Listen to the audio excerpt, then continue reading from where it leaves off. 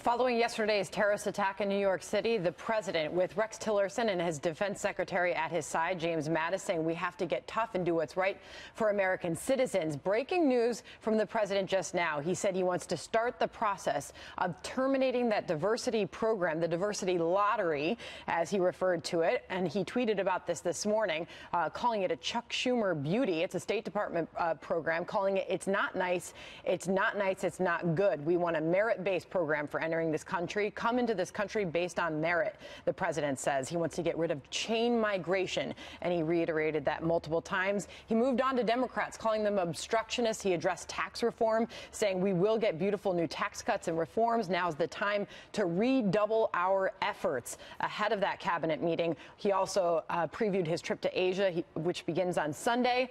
But we're going to open it up to the couch with this because, Judge, he ended by taking a couple questions. He said he was asked, is the suspect going to Gitmo? He responded, I'll consider it.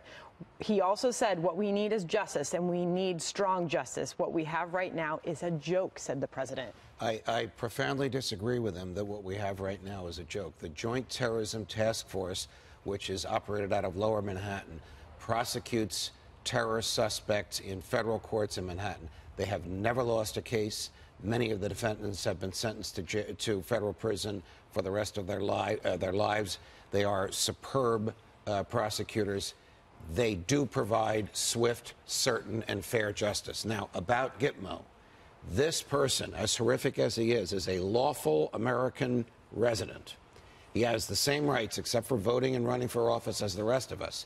There is simply no provision for terminating his constitutional rights by putting him in the hands of the military and taking him to Gitmo. Is that okay with you? I mean, obviously you're going to tell me. I think it is not okay with me, and it's not okay with the Constitution for the president or somebody in government to decide you don't have constitutional rights, we're sending you to Gitmo. He's horrible what he did. He killed innocent human beings. He will face justice.